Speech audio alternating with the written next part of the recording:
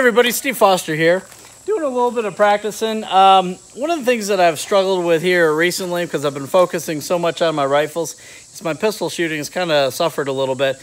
And one of the things that happens is because I shoot my rifles, my rimfire rifle open, my rimfire rifle iron, my PCC open, I shoot them pretty quick.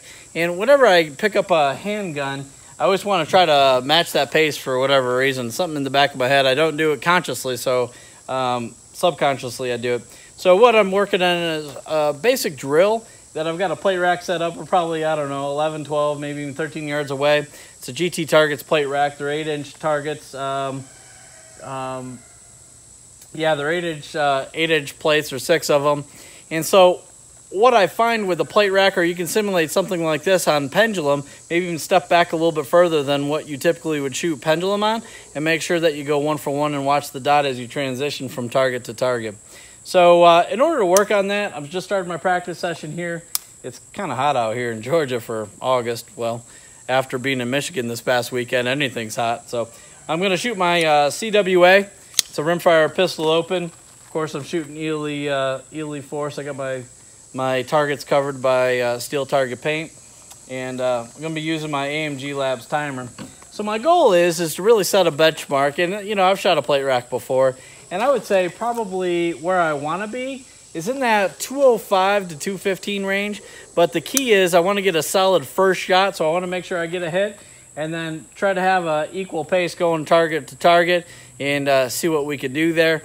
And then I'm going to shoot, let's say 3 or 4, let's say 4 strings, and then see if I can't turn it up a little bit as I progress. But my goal here is to be very conservative, stepping up, shooting it for the first time, you know, in that 205 to 215 range. I'm kind of eyeballing that 210, 212 is where I'd like to be. So let's see what we can do.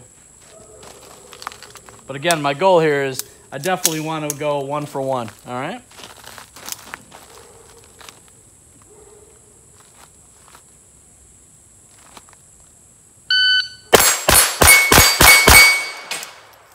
All right, that was pretty deliberate. I've got my safety on. I felt a little bit weird as I transitioned to second plate for whatever reason. So I checked up just a little bit to make sure I went 1 for 1. So I shot a 218, so right about where the range is. 65 first shot. First split was 34, 33, 30, 29, 27. So I felt more comfortable, but I could feel it when I was shooting that I was a little bit tentative, and then I got into that last couple of splits, that 27, 29, and that's where I feel like I can be.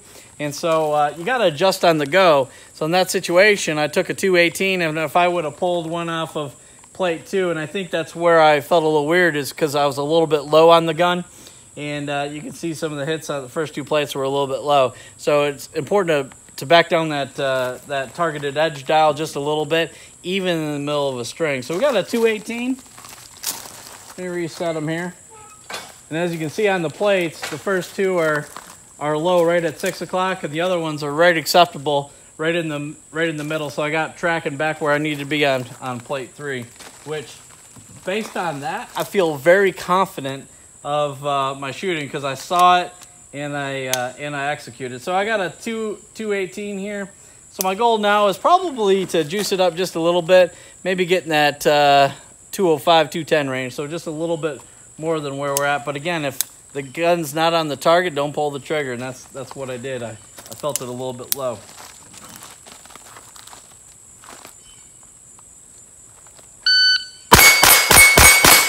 Oh, that felt good.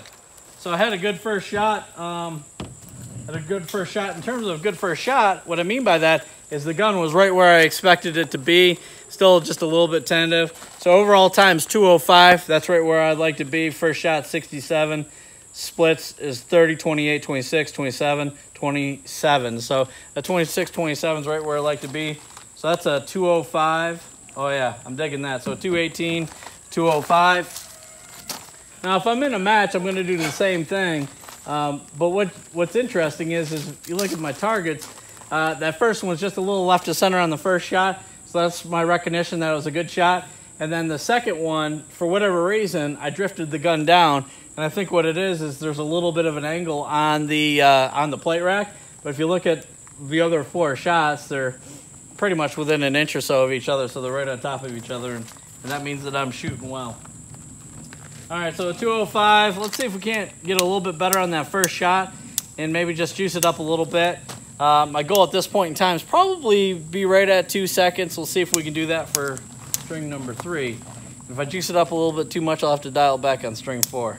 But that's what's going through my head every time I get up to the box and steel challenge. So right about 2 seconds where I want to be.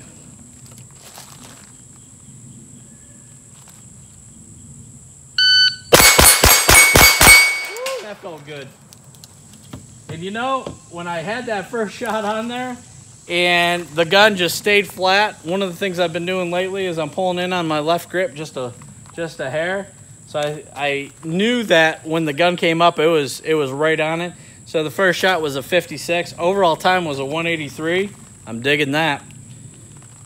So 56 split was 25, 25, 25, and 26, and then 26. So 25, 25, 25, 26, and 26. I'm not sure about you, but it doesn't get much more consistent than that for me. I don't know if I'll be able to do a little bit better than that in terms of consistency, but 0.01 variation from shot to shot, that means I'm giving every single sight picture the same exact time. And as soon as I came off that plate number 1, I felt pretty good, and I knew I was right where I needed to be, and I juiced it up a little bit. So that one was a 183. So I've got a 218, and then I don't know what it was, 205 and a 183. So this is the important magazine. So I got a decision to make, and this is a good position because, again, my focus of this exercise during training is to make sure I'm going 1 for 1. So let's check that box. So now I've got an opportunity to probably shoot somewhere in that 180 range. Maybe I could juice it up just a little bit, or do I dial it back and just throw out the 218 and shoot another 2 second? My tendency is I got a 218, 205, and the 183. I'm gonna juice it up, son. So let's see what we can do and see if we can't get one maybe in that 183. I'm gonna try to shoot just under that, but that run was pretty good. I'm not sure if I'm going to be messing with disaster because I feel like that was right at about 95, 96, 97% of my capability. So if I juice it up too much, we're going to fall off the edge and we're going to start missing. So I'm going to juice it up a little bit, and I'm going to try to hit right at that 100%. If we go over the edge, we go over the edge, but we're going to have fun anyway doing it. All right?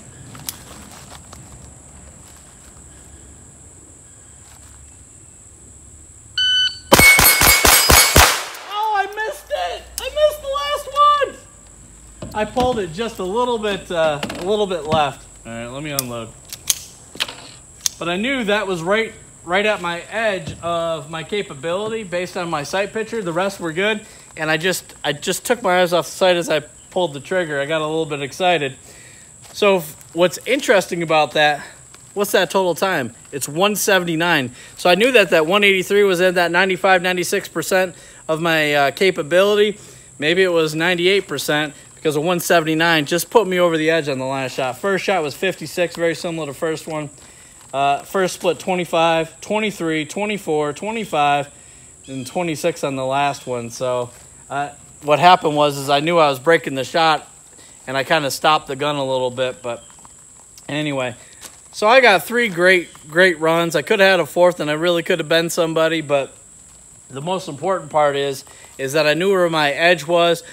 I went 1 for 1, and I was being very consistent, saw the dot on every single plate going through.